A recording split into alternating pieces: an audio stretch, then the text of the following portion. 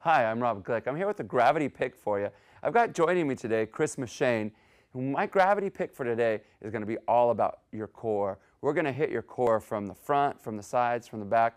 We're going to start off this gravity pick with isometric work. So I'm going to have Chris come down right into plank position. So Chris, come on down into plank.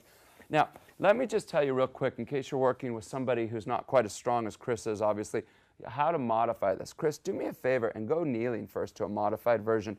So I'd start off with this, with the glide board closed in a shorter lever position like Chris is now, a nice neutral body position. But for this workout, I'm going to go ahead and bring Chris on up. So remember, any modifications to this, you can start off short lever, glide board closed, all right? Now what we're going to do is just open up that glide board a little bit. Chris, come forward onto your toes. And I'm going to have Chris stay right here for 1 minute. 1 minute, staying just in prone plank. One of the options I have to do to intensify this, Chris, can I take it a little bit more intense for you? Let's do it. All right, here's what we're going to do with Chris. I'm going to actually have him bring his elbows forward. Now he's lengthening all these anterior core muscles right here in his body, really having to grip a lot more, brace a lot more. Also, changing that shoulder lever, so this places a lot more load onto the shoulder girdle itself. Again, a lot more intense. Can we stay there 30 more seconds? You think you got 30 in you, Chris? Now, what could I do to intensify this even more? We talked about how to modify it. I could ask Chris to lift up one leg. You want to try it? See if we can do that. So you saw I kind of floated back. His body's smart. Let's stay there for 15 seconds or thereabouts, you know, just giving you some variations to this. And then switch to the other leg, Chris. Excellent. So this is prone plank, staying pretty static, focusing on a specific isometric position. Long lever here with Chris, shorter lever with my beginners. Excellent. Come on down. What I'm going to have Chris do from there, take a little break for a second, and then we're going to switch over into a side plank position. So Chris is going to come up onto the side. That elbow is going to sit right underneath the shoulder. But because Chris is going to end up opening the glide board, we'll start with the elbow cheated forward like this, so that when he opens the glide board, the elbow will be in a straight line. Remember, the modification would be short lever, glide board closed, long lever, glide board closed. Now to where Chris is going. Long lever, glide board open. Beautiful. Now I need to get up on this because what I want to do is look at a lot of different lines here. And if I'm staged just from that perspective, I can't see what's going on in the rest of his body. So I want to see his ear straight down the midline of his shoulder. So just bring your neck back, keep your chin right down the center of your chest. That's beautiful. Ear to shoulder, shoulder to hip, hip to ankle. Now again, some modification options I have on this. I could have Chris bring his left foot, his top leg forward, put it down. That gives him more stability, wider base of support. Or I could have Chris take it back up and actually float it in the air. Now, one of the things we've started playing with lately, Chris, you want to go for a little bit more intensity on this, or is that enough? All right, take that left leg up and bring it forward, but keep it in the air. Now hold, stay there. Ooh. 4, 3, 2, and 1. Set it down. Let's switch to the other side. It's really, really intense. Now, Chris is super strong, so he made that look easy. But it's just a variation that I've started playing with some of my stronger clients to play with their arm positioning and their leg position. Later on, we're going to come back to the side plank, and instead of having Chris do things with his legs, I'll have him do some stuff with his arm. But right now, first, you can even see how strong Chris is, and there's a little bit of shoulder instability. You see how the glide board's shaking up and down, up and down. So first, just by drawing his attention to that, he's already getting more stability. Chin coming forward. I'm going to stand up so I can see a variety of lines on Chris. Bring your head back just a tad. Beautiful. Chin forward just a little bit. Excellent. So I meant down, Chris. That was my bad cue. So bring your shoulder, yeah, right there. Perfect. Now, since we did it on the other side, we got to do it over here. Lift that right leg up. Bring it forward just a hair. Stay there and brace yourself. Hold for a moment. Just hold. Beautiful, Chris. Hold it and bring it all down. Good job. All right. So since we've hit lateral and anterior from an isometric, let's go ahead and look at some side or some extension work isometrically too. So what I'm going to have Chris do here is just find a position on the glide board coming up and just holding a nice extended body position. So let's go right there, finishing our first set of isometrics. And I tell you, I love working the core, just really using the glide board as a movable floor. So now Chris is coming up to that nice extension. I'm going to check his head position, bring it forward just a little bit, always looking at that neutral cervical spine. He's got real nice extension. Chris, I want you to think about growing. So stay right where you are, but lengthening. Yeah, beautiful. Come forward on your toes. Try that a little bit. Now, one of the variations, I'm not going to do this right now because we didn't do it in any of the other positions, but just food for thought for you is to add rotation into this, bringing one arm up or the other arm. I love doing that too, but for right now, we're going to just hold an isometric position, find his edge, and make him stay there for just a little while. How's that feel, Chris? Okay. Beautiful. You breathe in, pulling that air into those lungs, holding his body nice, strong, and stable. So we hit anterior aspect, lateral aspect, posterior aspect of his core. Then we're going to do the same thing, working eccentrically and concentrically. Excellent. Take a break. Beautiful. So now I'm going to go ahead and hook up the pulley to the top of the glide board. We'll go with about a level 3 or 4, Chris, just to get this started. And I'm going to put the pulley pin placement down on 2. What I'm going to have you do is get in that upright supine position just for some simple pullover crunches and some exercises like that. So let's go ahead and take both of the handles. Make sure that your head's supported. Good. Reach back behind you here. Beautiful. Feet coming up onto the glide board for right now.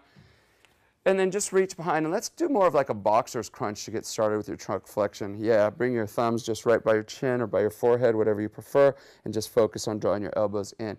So we're just starting with a short lever because now we're moving more into the abdominal wall as a trunk flexor, as you know.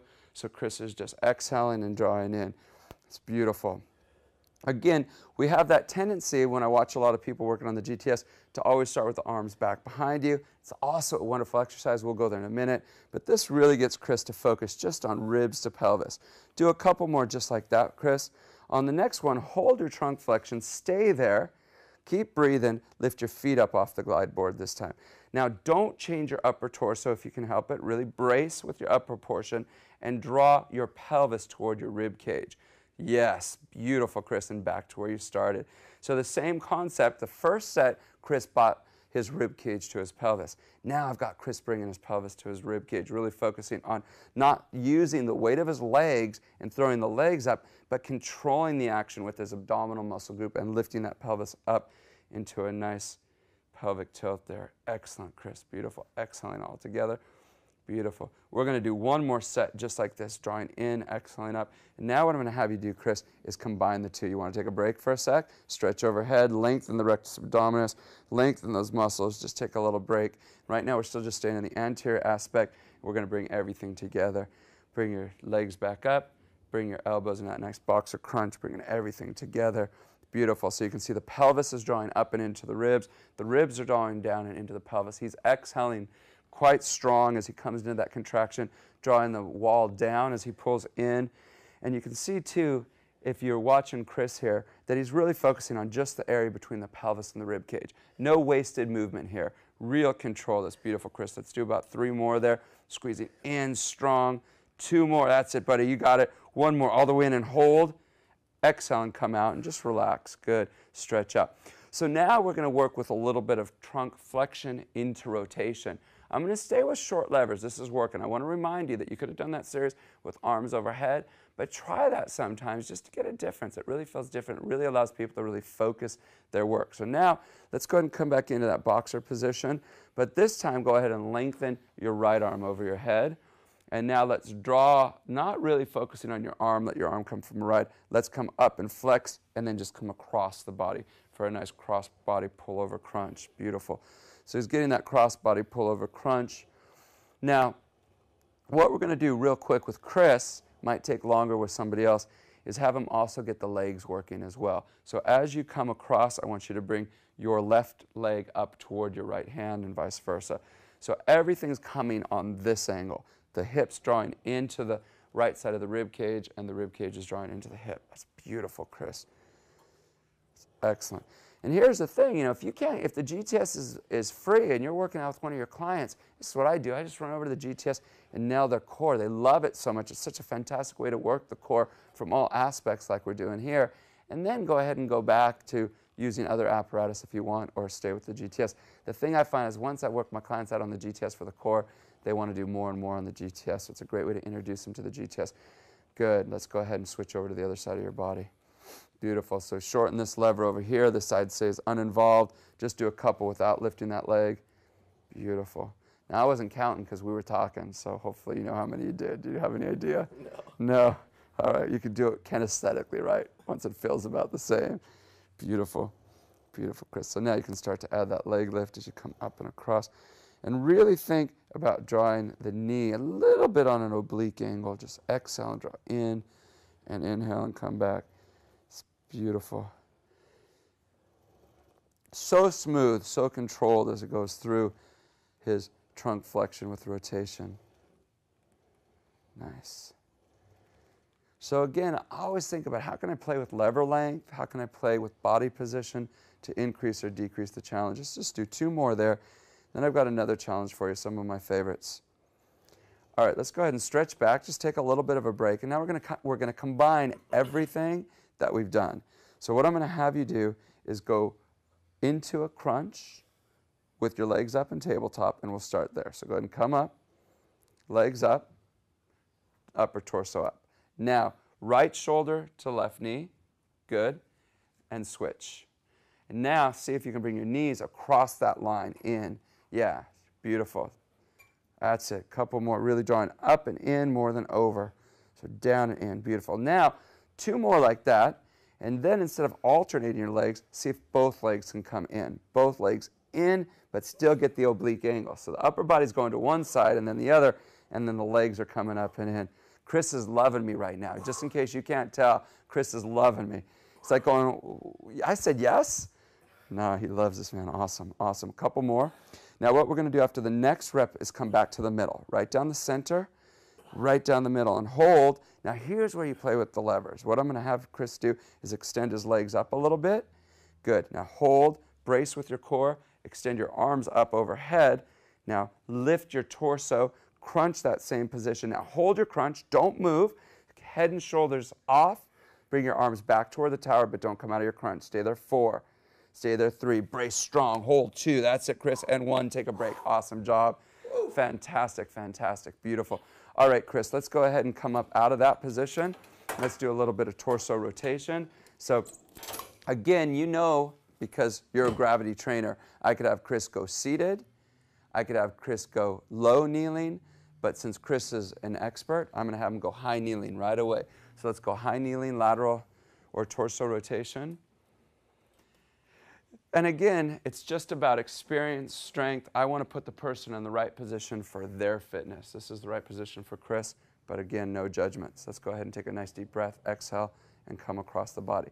Now the other thing I'm going to do with Chris is I'm going to have him do 8 reps with the front cable, get that feeling. Then we're going to go 8 reps with the back cable. Then we're going to do 8 reps with both cables, all right?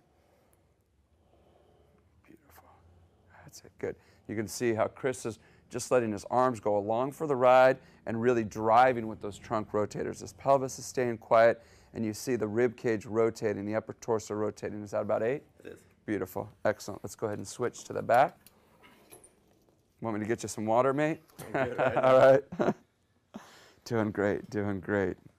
All right, so now Chris is working off the back handle, which means it's going to be harder for him to start, harder for him to start, and then easy to finish. So the initial movement of rotation is going to be a little bit more intense, but at the end he won't feel it hardly at all. So how many you got there? 7. All right.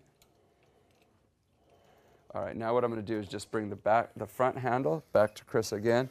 And now we're going to shoot for 8. Our goal's 8 here, both of them. I'm going to watch for form. If his quality starts to break down, we stop before 8. If he tops out, I know I need to move him up. So if he can't get full range of motion, anchor in, move your client up the glide board, because I want that rotation. Now the great thing about using both of the handles is it's hard at the beginning and it's hard at the end. Is that true, Chris? Yes, sir. Beautiful. What number are you on? 5. Excellent. That's it, beautiful, rotating across the body. Good, look at it, he's still keeping those long levers, beautiful form on this. Excellent job, you ready to switch sides? Anchor in, let's go ahead and step off, and then we'll go to the other side. So you're gonna just keep that handle and flip around. So Chris has 8 reps, hitting the other side. So you can see we're frying. Now you could have absolutely gone back and forth, side to side. What I'm doing with Chris this time, just a workout, what I'm doing this time is staying the entire all 3 sets on the same side of the body instead of alternating from side to side. Good, rotating, that's excellent. What number are you on? 8. Beautiful. All right, let's switch handles. Good. That's it. Nice deep breath in.